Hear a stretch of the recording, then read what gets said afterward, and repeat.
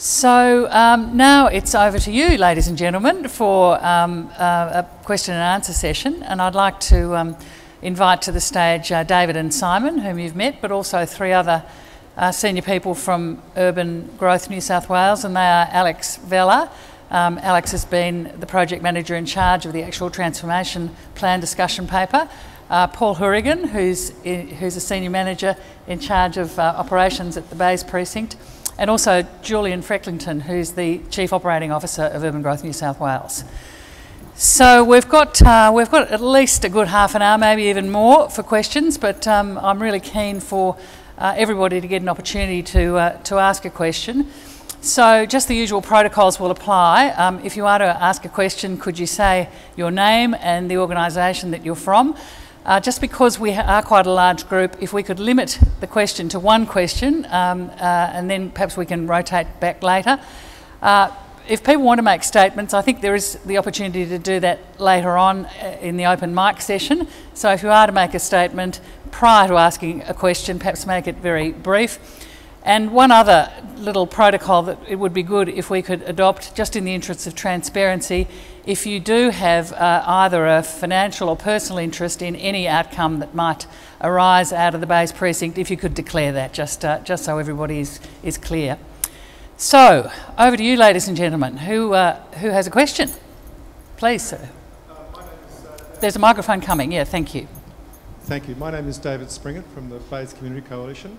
I'd like to have the panel talk about where does sporting bodies and schools and hospitals, where does that fit? Does it fit in the employment? Does it fit in the public realm or the housing? It doesn't seem to be a neat fit into any of those areas. Over to you. Good question. Perhaps you, I'll start, David? And actually get contributions from the others. The answer is that we're looking for an overall mix of things that include all of the things that you've just spoken about, David. The public realm would include the schools and the notion that we have in relation to the schools that we would align any dealings that education have with the production of sporting fields that are publicly available. You know, the model in Australia is quite widely that you close the school at the end of the day and you lock the gates and no one can use them. We want to go down much more the European process where the school becomes the public after hours, so that's one element of it. We are looking for whether there's a working hospital. We're uncertain just at this point, but we are certainly looking to consider the possibility of international standard health research and R&D places. I don't know whether you're familiar with what's gone on in Roosevelt Island in New York, but you know, that the possibility exists for that. Whether that's a teaching hospital or whether it becomes an operating hospital, we've yet to determine it. But we're very open for what mix of industry and research and the operations that go with it are. And anyone else like to comment? Maybe from some of the others who haven't spoken. Julian. Look, ultimately we are trying to create a knowledge-intensive hub that drives economic performance and needs to be on the right side of, I guess, the transition to a knowledge economy. So we need smart people, we need talent, and we need to create talent over a 30-year lifetime because that's the time the project's operating. So education and schools and the opportunities to provide primary, secondary, tertiary, and then ultimately research is absolutely fundamental if we're going to achieve the ambition for this precinct. So it's something that's not lost. I think you're absolutely right. It's in that core of what we're trying to achieve here. But I think it was a valid question that you raised in terms of fitting within one of those buckets. Thank you. Next question. Lady over there. Yeah, there's a microphone coming to you. Thank you. Tina Clerk. I'm from the Bays Community Coalition, but also I'm the chair of the Locality Residents Precinct Committee.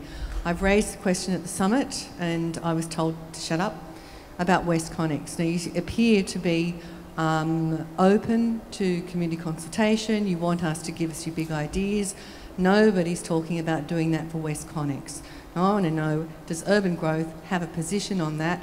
And is there going to be some say that the public have about whether or not WestConnex actually goes there? Because you and I know that if WestConnex does go in there, in terms of an interchange, it's going to leave precious little space for anything much else in the railway, in the Rozelle rail yards. So what is Like, is it a done deal? Are we going to have open community consultation about WestConnex, and what's the process for that? David. I'm not sure who told you. I'm not sure, Tina, who told you to shut up at the summit last year, but sorry, I don't think it was. Okay, right. Okay, the situation in relation to WestConnex, and I know that there's a lot of concern broadly about this project, but the truth of the matter is it's not our project and it's not within our operating space. And you'll say, he would say that, wouldn't he? But I don't have control over the project. I do have some degree of influence in respect to it, and I'm trying to influence very strongly what the design elements might be for WestConnex and its location here, and also the light rail stabling yards, which is something that's come to our attention since the summit last year, and that needs to be accommodated there as well. But I've got no power to say what should be there. Sorry, I've got no power to determine what should be there. I do have some rights, and so does our organisation, of influence, and we're trying to influence the hell out of it. But I can't speak for the project. I don't have authority to do that, and I don't have authority to do what you've asked me to do. I'm sorry. Okay, next question. Gentleman down the back, there's a microphone on its way to you. Thank you. Hi there, David from Bike Sydney. Sorry for the reverberation. Sorry, a bit of echo there, yeah. Yes, I'll try and judge the distance. The Glebe Island Bridge seems an incredibly conspicuous absence from this project, and the remit of the project boundary seems to neatly excise it. So WestConnex another. What of the Glebe Island Bridge, and particularly, by the way, in the context of the trip generators that is the city and all the destinations, as you call them, there's going to be a lot of walking and cycling demand that won't want to have to do the loop around over to Anzac Bridge into the city. It just seems implausible that Glebe Island Bridge isn't talked about. Paul? Hello? Yep. Thank you very much. Glebe Island Bridge is an integral part of the project. However, the determination of what happens with Glebe Island Bridge really needs some thinking about what the area is going to become. So at this point in time, with regards to the traffic and mobility assessment we will be doing, it'll include looking at Glebe Island Bridge, as it will include looking at other alternatives, i.e. the Blue Highway, the harbour, or light rail capacities and the like. So Glebe Island Bridge, yes, it is part of our remit. We're looking at it with our other agencies, so with Transport for New South Wales and with RMS, and it will need more thinking about what the final outcome of it is, including the relationship that it has with maritime users. Thank you. Yep, please, David. I mentioned before what the call for good ideas is all about. Sorry, didn't hear that. It's on now. Yeah, I mentioned before what the call for good ideas is all about. Seems to me that the opportunity exists for you to say exactly what you just said. Yes, lady over there. Hello, my name is Moira Sheehan and I'm from the Bays Community Coalition, but I live in Annandale, so I guess that's a personal interest. My question is again, and I think it goes to influence, because the planning laws in New South Wales currently allow for development under different zonings, and then a developer comes in and the bills are paid and the things are done, etc. But right to the side is that public infrastructure that David raised earlier, the social stuff, the schools, etc., sits to the side. It was a complete, problem up in Piermont because nothing was done, and now there's a crisis. The schools are all already full. The childcare centres don't exist. And Australians, I was told earlier in the 80s that Australians and units with kids don't live in units. Now I thought, oh well, that'll change, as it has. So again, it's the question of there is a separation of planning, and the budgets for schools and the planning processes sit over there, and the childcare ones sit over here. What will you be able to do to pull all of those together so we actually get a result that is a vibrant, thriving community with all the elements that go to what this gentleman said earlier in terms of the new knowledge economy? Good question. Good question. David, can you take that? Yeah, there's a bit to that question. I'll deal with the independence of planning and the role of urban growth first, if I may. It's absolutely vital that the independence of us as the proponent for whatever goes on at the Bays is independent from the consent authority, if it's the Department of Planning and Environment, or if it's indeed one of the councils. So that independence is going to be preserved no matter what. We are not going to determine our own way forward, and I can see some people smiling and nodding heads, and again you would say that, but that's going to be the way it is, and the reality will be enforced. In relation to, Julian, you might like to respond to this, and then Paul in relation to the planning. And Alex, you might have a go as well. If I can go first, in relation to the needs for social benefits and social needs, whether it be schools, education, whether it be social facilities, childcare, whether it be active sporting fields and active uses, and as we've described, the promenade is part of that. We recognise that's very important to any outcome. And when I say we, I mean the greater we, not just urban growth, but I think yourselves. We look at how we, as a group, could create the best place for Sydney as a whole. And as part of that, that must include all those social benefits. Because one of our core objectives for the Bays is social benefit. And part of that means open space, active and passive. It means the community facilities. It means those childcare centres and the likes. Because we're not particularly, this is going to be a very dynamic project that runs for many years, and it will go through a number of iterations, and we will need that flexibility as people change lifestyles, move into apartments, move out of apartments and the likes. So I hope that helps. If I could add to that as well, one of Urban Growth's core objectives is collaboration, and collaboration, which is exactly what we're doing tonight, but collaboration also across government, and to take the time to think about how we can work closely with our sister agencies to address all these issues in a collaborative way. By doing that, you then get the interface that you need between the dialogue to arrive at solutions that respond to education and childcare needs, the transport mobility planning group that David touched upon, the planning coordination group that David touched upon. Those groups to help you in the thinking phase allow you to address some of those needs that we need to respond to if we're going to have a successful community created here over the next 30 years of the project life. Go. If I could add to that, a part of the thinking that went around the development of the discussion paper that you're seeing here today, if I could encourage you to look at, in the library, we have a paper on critical considerations, so 21st century critical considerations.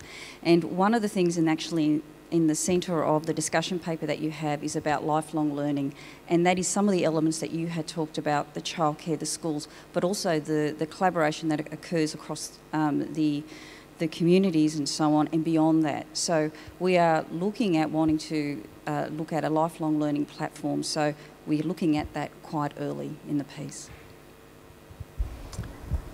Lady in the second row, thank you. Thank you. My name's Elizabeth Alenius and I'm from Piedmont Action. One particular area, well, I'm not sure whether it's Area 1 or Area 2, Destination 1 or Destination 2, relates to the Bank Street foreshore. We've been working together with a lot of other residents, with various governments, various government agencies, etc., for 11 long years. Alex Greenwich, our local member, took up some of our concerns about finally getting the foreshore park that we've been promised since 2004. And to my astonishment, a copy of the letter from Carolyn McNally, Secretary of the New South Wales Planning and Environment Department, reveals that the government has established an interagency committee chaired by Mr. Les Willinger to develop a vision and strategic plan for the Sydney Harbour foreshore. And this has been put up as a reason why we can't do anything about our foreshore park. Through this process, consideration will be given to your ideas for this foreshore land. I am very confused. Can you please tell me, is Urban Growth developing a plan for Bank Street, or is it this new interagency committee? Does it have, I was advised by phone that it sat above the Urban Growth Bays Precinct planning process, but I really have not, despite all my efforts, been able to get anything in writing from anyone from the Department of Planning explaining exactly what the role of this committee is vis-a-vis urban growth. Can you help me, please? Sounds like one for you, Mr. Pitchford. Thank you. I'd love to help. I'd also love you to give me the letter if you would.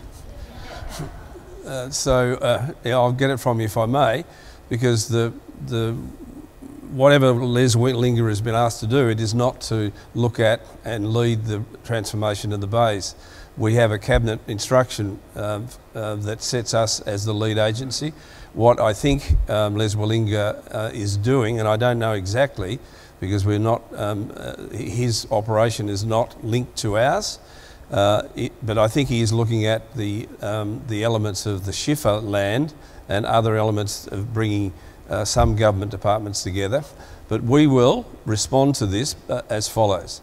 I'll take your letter and I'll talk to the Secretary of Planning and I'll sort it out and I'll give you some advice about it, and we will take on your ideas as part of whether we can include it in the planning for the promenade or not, but come to an agreement on what that might look like. So we'll embrace your idea, see if we can fold it into our thinking so it becomes the overall thinking, and I'll sort out with Les Linger just what it is. I'll find out what his intentions are, and I'll also sort it out with planning. Good, thank you. It's the lady behind. Yeah, thank you. Thank you. Jane Marceau, I'm a local resident in White Bay.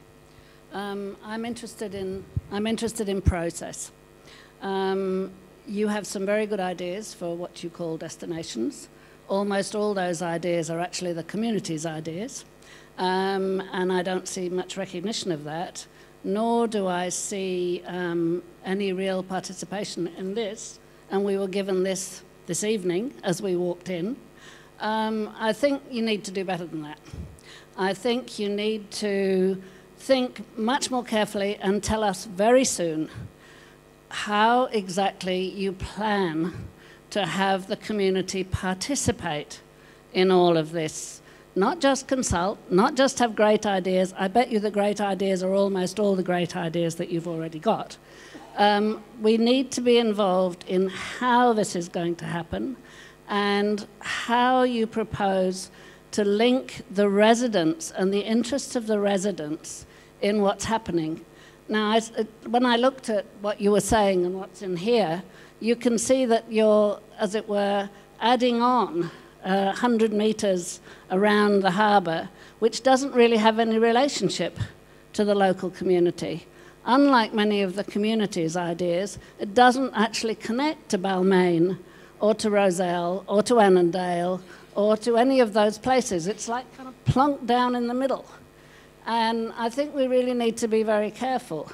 And I think you need to tell us very soon what mechanisms Urban Growth plans to use over the years to make that connectivity, to ensure the community participates in the decision, not just post-it notes and consultations, and how conflicts of interest will be adjudicated. There's lots of lovely language in this document, but there's nothing about the practicalities of it. And I think after all these years, and we've been at it since 2006, we need some practicalities.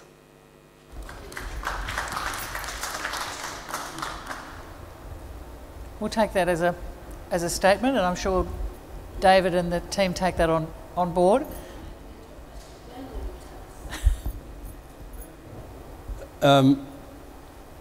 You, Jane, have known about the process towards the transformation plan for some time, and you've accused us of not engaging.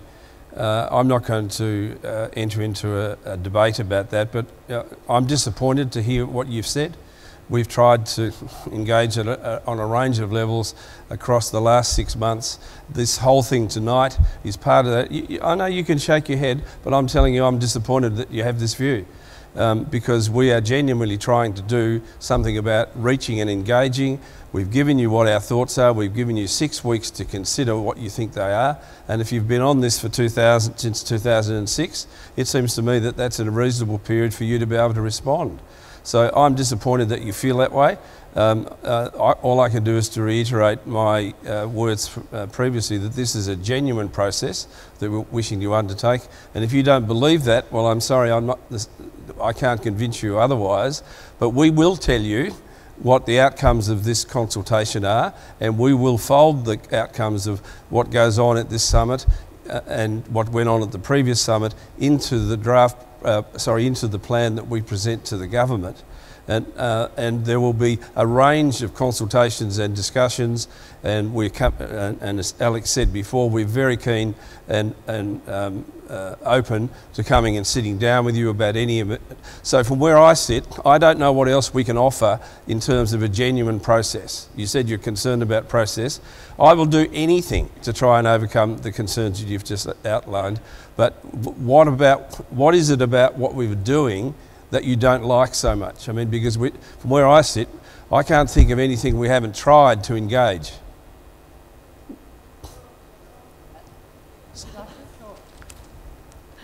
Well, we discovered about the program for this evening 3 or 4 days ago. We received a communication last night asking us to make a speech. That's 24 hours in advance with no context. We have not actually had any discussions and serious community consultations over the last 6 months. There's a very inadequate summary of the International Summit, which is actually extraordinarily difficult to find on your website. And I've had a conversation briefly with you and others, and with Alex and Anna, but they were conversations. We haven't got a mechanism in place for having the community involved in the way in which you are thinking.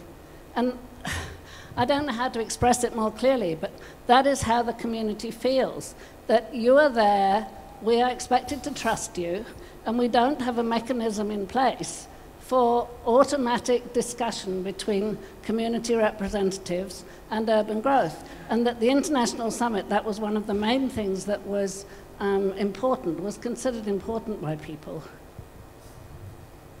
It might be a good idea to take some of your ideas about better engagement, Jane, offline with perhaps Alex, and see if we can come up with a solution that is more to what you have in mind. Because I think, really this the purpose of tonight was to discuss the discussion paper just in terms of introducing it and introducing the process until June 30 to be able to respond to it. But if that's been misunderstood, I guess we apologise for that. Okay, over there. Thank you very much. Look, thank you for putting this on tonight. I'm certainly one that appreciates that we've been given so much access and things like that to communicate with you. Look, I just want to ask you, you're saying about a 30-year plan. Well, that's good and it's important, but I'd like you to think about a 100-year plan rather than just a short plan that you seem to have yourselves in a box right now. And my concern about that is that we, as a society and as a species, we're having a problem with the way we're treating our planet with carbon footprints and the damage we're doing to the environment. And I'm leaning to a particular focus here, is that our good friend, the White Bay Power Station, is one of those worst sites that was one of the biggest polluters ever created by humans. Now, it sits there idle, and my idea and the principles I've been leaning out to in the last 3 to 5 years is that site is perfect to look at the next 100 years and how we manage energy. Energy is what keeps this planet going, keeps human beings going. We're going to have to learn how to handle this monster, and we're going to need a forum and a focus point in which to do it. And the proposal I've put together is a long-term proposal about turning it into a renewable energy centre. Now, the concept simply means that it's a focus point for how people can create and invent things, where it can be, you can see it, education, it answers all the boxes, ticks all the boxes. Simon, you said about innovation earlier. David, it answers your statement earlier about looking for something that is unique. Nowhere else in the world do we have an innovation centre for energy management and energy renewal and things like this. And I want you to consider the 100-year plan rather than the 30-year plan when you deliberate about what opportunities White Bay offers power station offers to your community, and I'd like your thoughts on that. Sounds like a great idea to me. Response from the team, Alex? Would you like me to have a go? Yeah, that's absolutely excellent comments, and you've actually highlighted something that's really important and is dear to our heart, is that these transformations are life cycles, and there is no end to these, and 100 years is absolutely an appropriate thing to be thinking of in terms of places and as they're changing. In terms of infrastructure and energy, they were absolutely very good points, because White Bay Power Station did power the railways and did provide energy. So some of the things that you will see in there is that we are wanting to look at, in terms of world-class and excellence in energy management, as well as, can the bays actually export energy to other parts of Sydney? Can it actually do something quite unique in that way? I don't know, but you sound like you have some brilliant ideas. Please use the great ideas process, because that will help inform what we're thinking. Thank you. Paul, did you want to add something to this? Okay, cool. Gentleman in the second back row there. John Brooks from the Black Wattle Cove Coalition. I'd like to ask a genuine question. This document we've got tonight gives the impression that come June 30, that's a cut-off as far as communication with the community is concerned. And that's one of our deep concerns. Now, what I'd like to do is get some feedback from you as to what happens beyond June 30 that involves us, because that is not clear, and it's one of those bits of scepticism we all have because we've been there so often. Yep. I'll take that one as well. Today is the start of a journey, and it's the start of a journey for the people here and a vast number of Sydney-siders. And the conversation doesn't end in the 30th of June.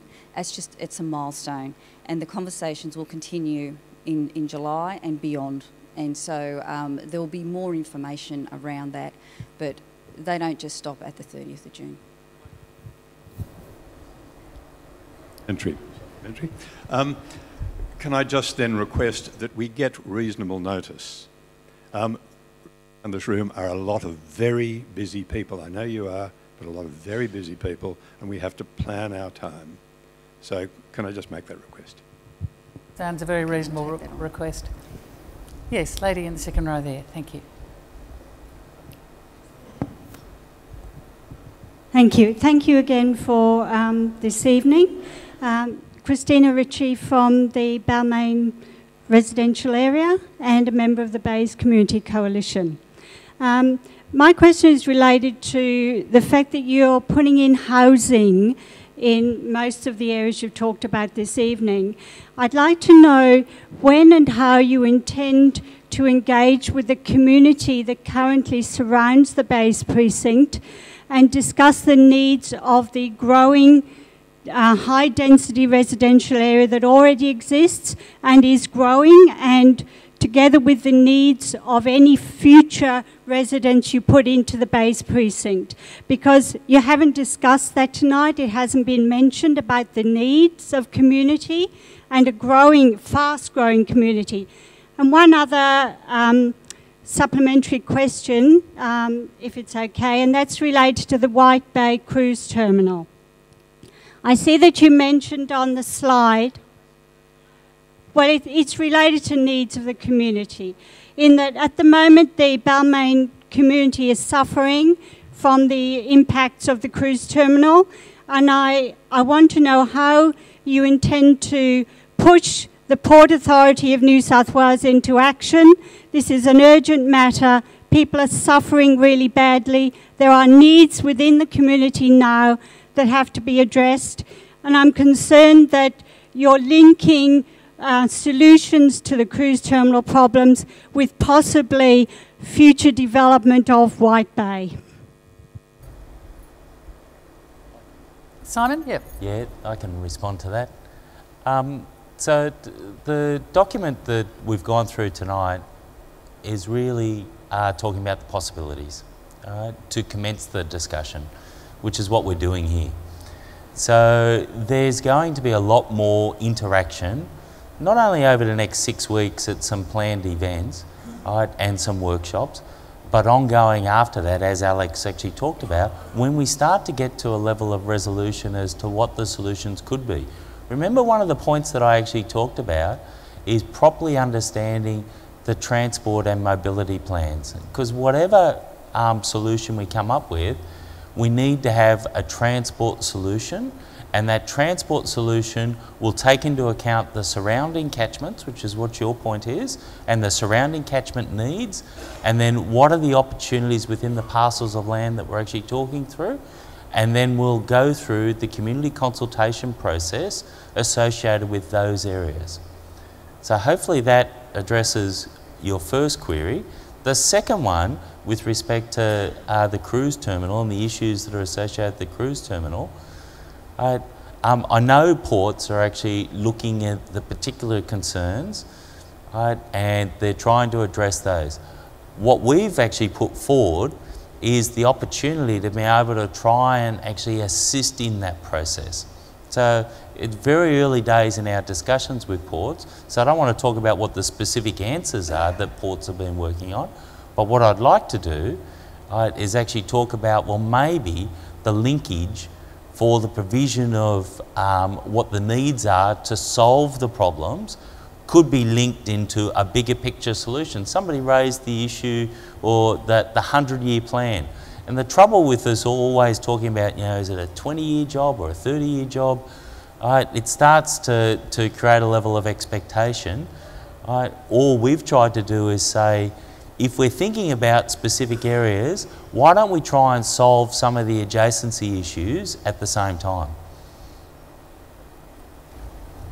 Lady in the purple cardigan, thank you. Hi, Mary Mortimer from the Council of Ultimo and Pyrmont Associations, and I'm a Pyrmont resident. It's interesting to hear people talking about 30-year plans and 100-year plans. I'd like to talk about the next 12 months, and I'd like to ask a question about whether the community's promise of a park on that Bank Street site is in any way in your sights as an immediate project.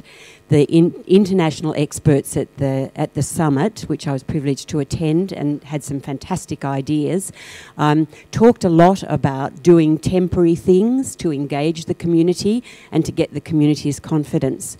The children who were 10 or 12 in 2004, when that park was first promised, are probably not so interested in kicking a ball around on the harbour foreshore now. There are children living in that precinct who have no open space, no access to the water, no green area in which to kick a ball or sit and look at the water. And the community has a well-developed plan which has been raised with RMS, with the City of Sydney. We have all kinds of understandings that, yes, it's going to happen sometime. But those children and those families can't wait. Even the 4 years that you're talking about for development of Destination 1, it would be possible to do something quite quickly as a temporary thing, as a meanwhile project, which has been talked about, but we don't yet see, are there any plans to implement any of the meanwhile projects, any of the kickstarts, any of the immediate engagement with the local community to give them the confidence to believe that something's going to happen before their kids grow up and get married? Simon? You want to answer? Paul? Okay. Hello, thanks, Mary. Look, yes, the meanwhiles are definitely on our focus, and yes, all the parks and the ideas that you've got, we didn't, you know, obviously we know of the park. We've had a number of discussions, and we'd like you to reinforce that in the call for ideas. Simon referred to earlier some of the temporary, permanent, and the relationships along Bank Street and along the private owners there, the fish markets, and obviously Bridge down the southern end of Blackwattle Bay. We'll be looking at all those and involving yourselves in that discussion as part of some of the workshops to try and evaluate what we can do very quickly and what some great outcomes would be, either temporarily or permanently. And that relates to both the water and the land. So obviously we've got to deal with, you know, land access and water access, whether it be for dragon boats, whether it be for the current wharfs that are down there. So yes, they are on, yes, the answer is quite simply, Yes, it's on our agenda. Yes, it's one of those great ideas, and yes, we'll be having further discussions. There's no guarantees, but we'll be going through that process with you. Okay. We were really supposed to conclude about now to move to the open mic session, but I don't want to leave anybody with a question unanswered. So is everyone happy if we just keep going and push the open mic sessions to a bit later? Is that okay? Good. Thank you. Yes, gentleman with the lanyard on. Yep. Hi everyone, Alex Greenwich, and I'm the member for Sydney. I have a question particularly about the markets plan and the housing plan there. Is there any indication what density of housing we're talking about? As you would all know, Pyrmont is already the most densely populated part of the country, so just wanting to get it's sort of 2 dots for focus, and I wondered what that translates to into density perhaps. Simon? Yep. That's me. No, there isn't an answer with regard to housing density. We just saw it as an opportunity. So we've identified it there as a possibility that could be explored. Could I also just go back to the prior question as well? I think it's a good opportunity. I don't know the details that much, but as David said earlier, he was going to get a copy of the letter, so it'd be good to just better understand it and see if we can actually see it as an early win. Sorry. Yes, lady next to Alex, thank you. It's Jenny Green, Councillor of City of Sydney. It was good to see that you had affordable housing detailed up there, but I'd really like to know what targets you might have at this stage. We know at Barangaroo it was about 2%, which is way below what it should be. Affordable housing is critical, as we all know, right now in Sydney. So what targets are being projected? Yep, Simon? Oh, that's great. No one asked me any questions earlier. I'm getting a few now. There is no target that's actually set. As David referred to, our real focus is all about housing diversity. One component of housing diversity is affordable housing. There is no doubt there will be affordable housing within this project. We haven't set a percentage. We don't have a view with regard to a percentage. We're going to spend a lot of time consulting with councils and key stakeholders, and we'll work out what's the right answer. And I think David mentioned last night in the conversation that both the Bays project and the Central to Everleigh project interconnect with each other as well. So maybe there's some really clever things that we can actually do with regard to the provision of a broader housing diversity response across the both projects.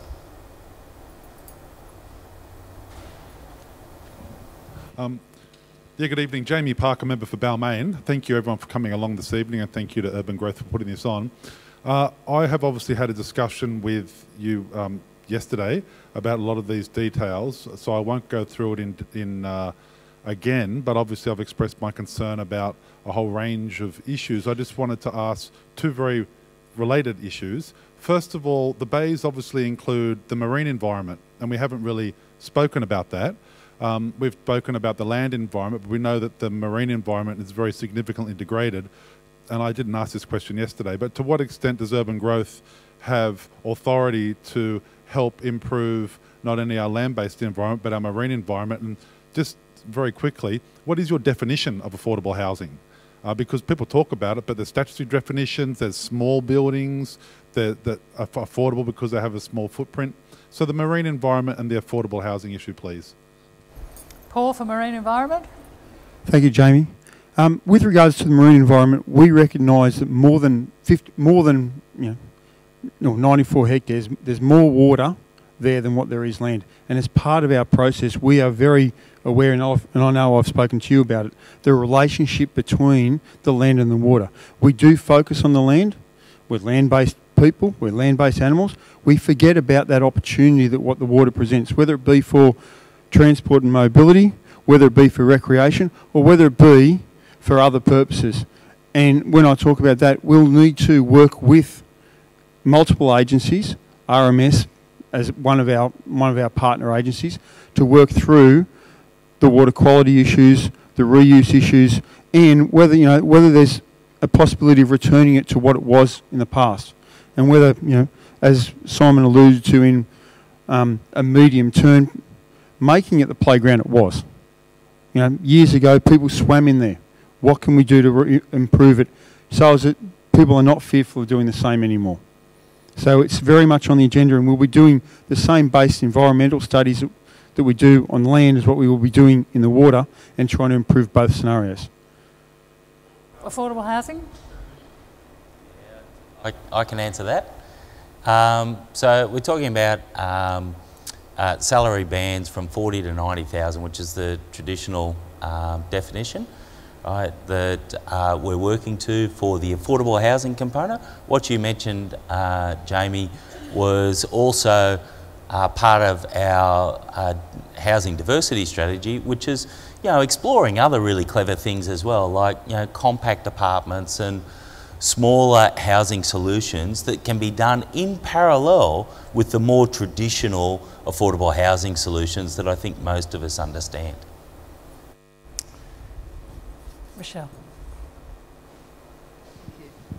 Hello, Rochelle Porteous, Mayor of Leichhardt. Look, I've got a couple of questions. Hopefully they'll be quite fast. And thank you, first of all, for this evening. I think it's a good start, and I hope that taking on board the issues that have been raised tonight, we're going to see a good consultative process moving forward. But I guess one of my concerns is that when you look at the timeline that you presented in your documentation, John pointed out previously that it stops at June 30th. It does actually go to September, but it does seem to stop then in September. And I guess where you say that that's the starting of the planning process, I guess maybe a good question to ask is, when are we going to start to see development applications actually being lodged? Because I think we need to understand what is going to happen after September. When are we going to see concrete proposals being put forward? When can we start talking about targets for affordable housing, targets for open space? When are those? Because at the moment we're looking very high level, and I think we all like some of the ideas, but it's very hard to engage in that. That wasn't short at all, was it? Sorry.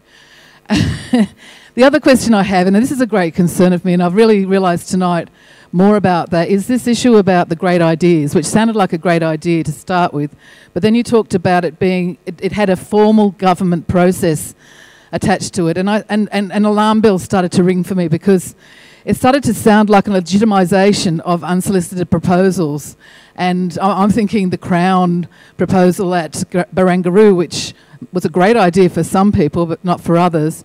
I'm thinking about the 16,000 dwellings that Andrew Constance talked about for the Bays precinct, which he probably thought was a very great idea, but a lot of us don't. And I'm just worried about Mirvac having some great ideas and Merredin having some great ideas, and there being great ideas which at the end of the day are really unsolicited proposals. So I'd like some clarification on that. Thank you. Do you want to take that second question first? Yeah. David? First. The process, the words that I use of a legitimate government process is the thing, Rochelle, about open and transparent processes, they are. And so others, apart from this community, will have an opportunity to have a great idea. And so the process will be available to all, but it will be strongly governed by guidelines and assessment criteria, and a process that guarantees appropriate treatment of each of them.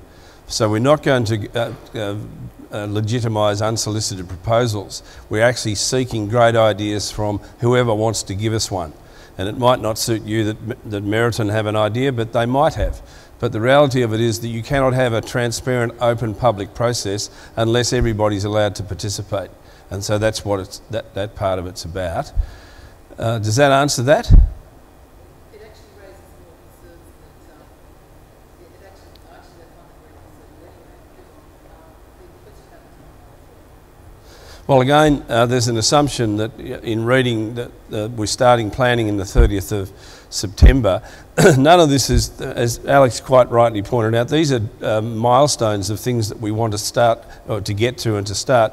They're not endpoints for discussion or communication. In fact, far from it. They're just operational milestones that we need to get to so that we can continue this process. There's no thought whatsoever to get to the 30th of September and just stop communicating. In fact, the opposite is exactly the case. But we do have to, I mean, the notion of by the 30th of September, we'd like to have put in place an understanding of what the planning process would be that's undertaken, and we need to negotiate with other government agencies and other partners, the councils, your council and the City of Sydney. And so that's what's that about. It's a milestone of achieving understandings. It's not about stopping to communicate. And what I've heard tonight, and the lady from Balmain who asked, when are we going to start asking for your views? Well, that's what tonight's all about. We're not here to ask your views on the paper tonight. We've revealed it to you. It's been released today to a range of stakeholders, but you're amongst the first to get it. And that's what it's about. We want to hear what your ideas are about what's in the paper and what we put up as propositions. And so it's the start of a process. It's certainly not the finish of it. Yeah, Julia? Just a point of clarification, I think in relation to the call for great ideas that needs to be conveyed, it is not a procurement process. The call for great ideas is about genuinely getting great ideas to then inform the final transformation plan in August. So the fear that you might have that this is actually a procurement process is not correct. It is a genuine call for intellectual property to help government understand the possibilities of what could be done from a number of different stakeholders to help inform our planning for this precinct. Lady in the pink. Thank you. Maura Mean, I'm representing the Nature Conservation Council Planning Committee. Sustainability, I'm sure it's all underpinning a lot of your thinking, but I don't see it articulated. I don't see ecological sustainability coming through. The cliche of design excellence has to be overturned, and you need something that talks about buildings being absolutely 21st century models of sustainability. I mean, if you think about CUB, for example, how can you drive high-level green performance in the whole area? I mean, for example, from a biodiversity point of view, you can have green roofs, and that also addresses the heat island problem, or starts to. I mean, I really think you should be demanding a much higher performance standard on the green credentials. Could I respond by saying I couldn't agree with you more. I was the Chief Executive of the City of Melbourne and Matt Plumridge, who's here with me tonight, when we built Council House 2, which at that stage was the first ever 6-star green building in the world. So I'm committed to this more than you'll ever know. It's in my DNA, and I'm going to drive the hell out of it. Oh, yeah. Yep, we are articulating it. You read it in the paper, in this discussion paper, you listen to what we say all over the place, you say it's not coming through. I could not agree less. Okay, well that might be your view on it, but design excellence is not just about, well, the excellence of design comes right through. Now you might see it's a cliche, but if you don't have excellent design, you're not going to get the elements that you talked about. Okay, right. I'll just commit to it. How about that? Excellent. Yes.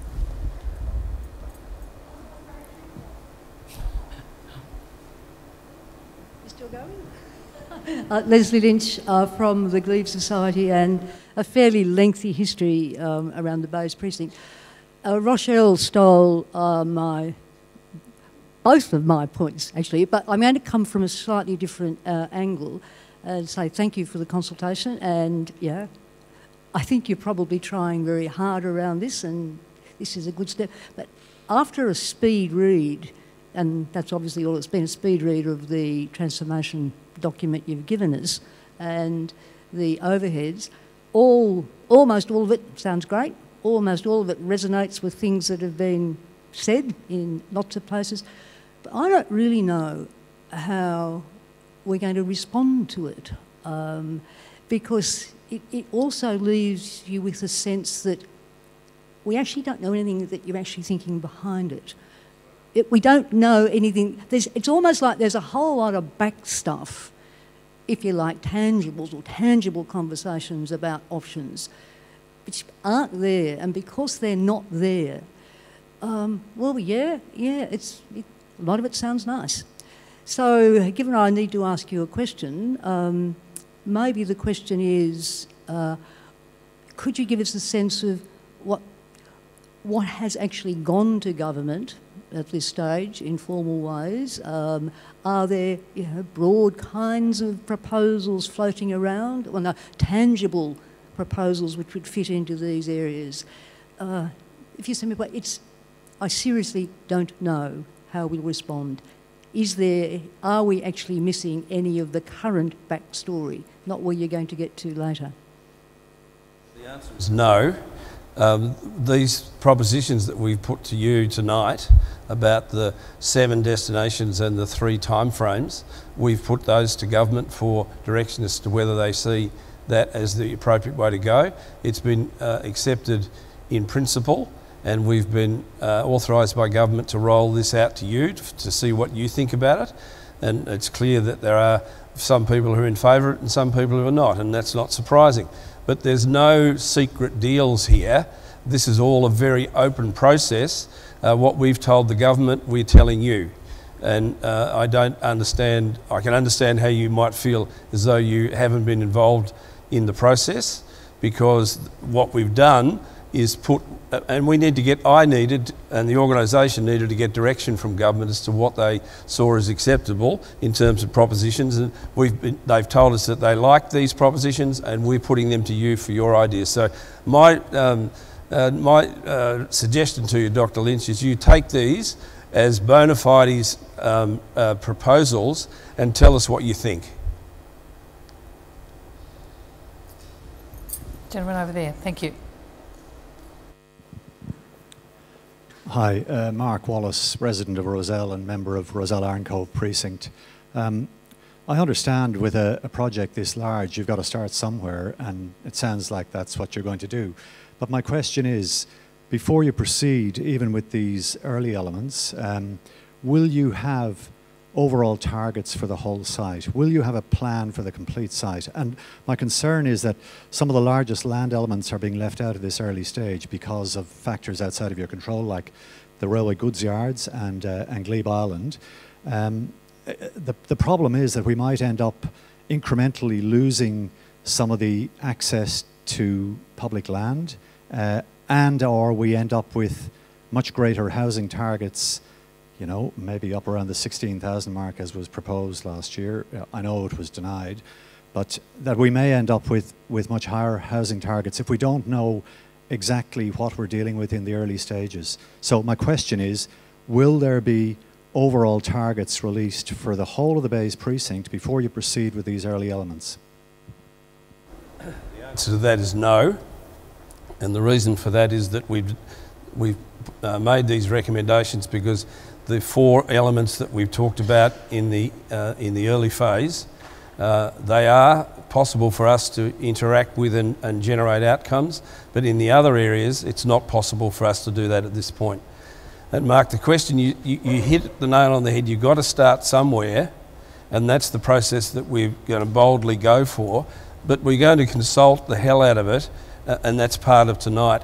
But the other side of what you just put to it, and I understand your concerns about it, but from where I sit, if we hold back until we get all of that absolute definition that you've asked for, we'll be at the same place that every other attempt to do the Bays has been at. So we can spend the next year, Professor Marceau said, you've been on this for nearly 10 years. If we go your route, we'll be in the same place in another 10 years. So what we're going to do is to boldly have a go at the elements that can be activated, and that's my answer. Yes, gentleman in the grey. Damien Hawcroft from the Bays Community Coalition. First of all, thanks very much for tonight. I think it's a good start, so thank you. Secondly, what I'd like to say is that on the 7th of June at Leichhardt Town Hall, we're having a people's meeting to hear what people have to say about the Bay and what they desire for the Bay. So I'd like to pass on an invitation to Urban Growth. They're most welcome to attend, to sit back and to listen. That would be really great. I think from an outsider's point of view, it's more of a statement, David, but I think one of the concerns, the apprehension or the scepticism is the fact that if you look at the 16 executives of Urban Growth, 90% come from a development, property, investment, banking background. I don't want to say any more, but I think that's where scepticism begins. And I think if we're looking into the future, you were saying how do we sort of break down this communication, improve it between the community and urban growth, etc. I think it's getting rid of that scepticism. I don't have the answer, but I think that's where a good place to start. So thank you. Okay, well, if I can respond to the last bit, and thank you for the invitation. We'll be there. Can you make certain we know about those? 7th of June, and it's Leichhardt in the evening, is it? Excellent. Okay, thank you. In relation to the well, I suppose it's a perspective that my management team is overblown with, what did you say, development-based people? Is that what you said?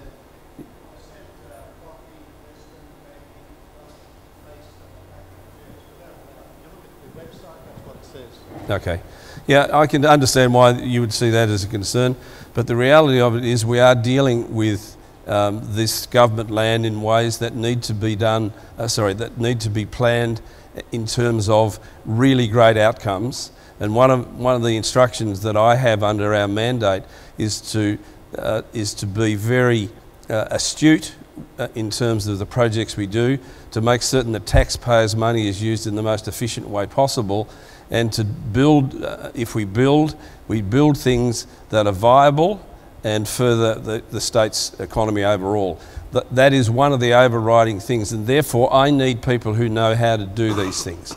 That doesn't mean that our plan is all about developing every aspect of the bays. It's not. There's a massive amount of commitment amongst my group to actually do this right. It's in their bloodstream, believe me, Danny. It is in our thinking that we want to do this in the most productive way possible, and to create a great space for Sydney.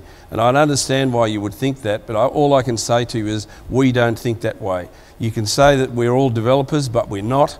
There's a lot of us that have got multi-skills, and in some areas there are people who have got direct skills. So I can understand your point, but I'll just put a different perspective, please.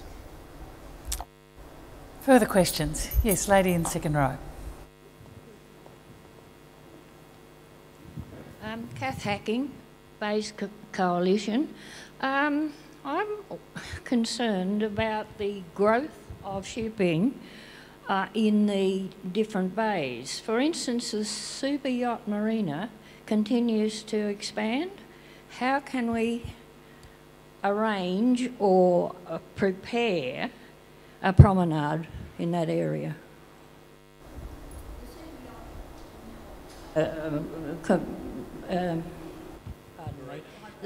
Yeah, it's growing daily. Every few days we see another super yacht in the bay. I know that it will be awkward for you to terminate leases or get clearance of leases, but this one has been approved and is growing. Thank you very much.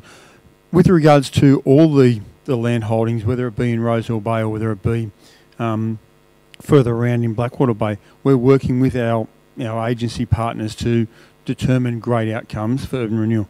Now, there are some compatible uses, and there's opportunities for compatible uses, both maritime and public access.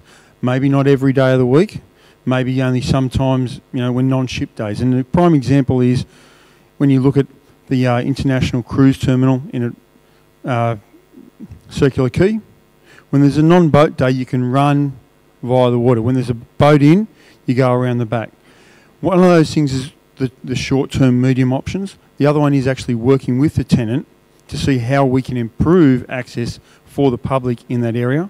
And obviously the final options is, yes, we look at all of the scenarios of land use and compatibility for that purpose. So it's a very broad answer, and we need to consider all those options. Could I just say that I understand how you'd feel about this, but our determination is to get there somehow, to find a way to develop this over the 10 to 15 years that we might need to do it. And I hope like hell we can do it much quicker, but we will try to find a way to do it and to work through these difficulties. We've got a very strong proposition being put to the Executive of Roads and Maritime Services. We've now got an operating group with Transport for New South Wales, and also we've entered into, with Simon and Paul and team, entered into negotiations and discussions about how the current leaseholders might be asked to do their leaseholding in different ways. So we are trying to do this. I know what you mean. I was out on the bays the other day with some people from the UK, and there's a bloody great big thing that sticks right out in the middle of the bay. I understand the concerns about it. We are negotiating to try to do something about the promenade, but I won't make light of how difficult it's going to be, but we are going to try and find a way. Sorry, just wait for the microphone so we can hear you. Thank you.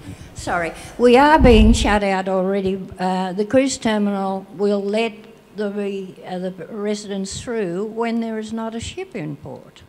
We can't use that walk area along the foreshore there if there's a ship in port. I do understand that, and it's a matter of trying to get a new paradigm into the thinking there so that we can actually see what we might be able to do to make it different. Simon mentioned that it was a great success in our view in the number of people who came down to have a look at the access on Discovery Day, and there's some people have been critical of it, but the great thing about it is that a lot of people from all over Sydney and other places understand that it's there, and just what a great thing it'd be. So we are on it. Further questions? Yes. Gretchen Gamble, Annandale Precinct Base Coalition, and also I and members of my family are all members of hockey clubs, soccer clubs, swimming clubs, athletic clubs. Currently there's a deficit of some 7 playing fields in our municipality. That takes up a fair bit of room. By the time 16,000 or whatever the number's going to be extra people come to live in the area, it's going to be many times more than that. I didn't note that there was any sort of particular mention of large areas for playing fields or for indoor centres or even for something to do with arts and drama. I'm just wondering, is that in the mix there somewhere, and if so, where? And in the interim, we have the wasteland currently known as Rozelle Rail Yards, sitting there in the midst of our suburb, and I know that our council and the various sporting bodies would be more than happy to actually take care of that on behalf of the government, because the government, after all, is looking after our own public land, which we all own, it manages. And I'm sure our council, Rochelle, would help look after those lands, and we can, in the interim, use the lovely flat expanse that is a wasteland, overgrown, rusted tins, a whole lot, to develop in the interim, because you say it's going to be at least 10 years till you require that land at the rail yards. Can we have it in the meantime to create some sporting fields, please, for an area that is known to be the most densely populated with the least amount of open space per child in the entire country? Thank you. I'll take that. One of the things that one of the kids said to us at the Leadership Summit for Schools today was in relation to this, and it's a very similar comment, but what she said was, when I explained to her that why we're not dealing with it at the moment, because it's a process that's beyond our control, but we are trying to influence that process, she said, well, why don't you make it into a bushwalk until you need it? And, you know, I thought, well, wow, what a great idea. So we'll take your idea on board and just to see whether or not it can be utilised in the meantime. But I'm not in control of the land at this point. But I hear what you say. Now, in relation to the development of playing fields elsewhere, we are looking at how we might be able to incorporate mixed-use playing fields as opposed to dedicated playing fields, because we're probably not going to have enough space. Like the goalie in the 72-year-old goalie from the Balmain Soccer Club said they need 27 soccer pitches. I don't think we can deliver 27 soccer pitches and then 3 hockey fields and all of that sort of stuff. So whatever we do, all of us are going to have to get smarter about what the mixed use of stadia might be in the area. But we are very concerned about this. And I mentioned to David, who's no longer with us, that's the wrong way to put that, David, who's had to leave. Yeah, he's gone home. Yeah, good on him. But what we are looking to do is to get smarter with the provision of uses. And one of the things that there will need to be schools and facilities for kids, but those kids, when they don't need to use them, the community can. And we've got a really strong model. We've done some really, really interesting and deep research into Scandinavia as to how we're looking to do that there. So we hear what you say, and we'll try and do something about it.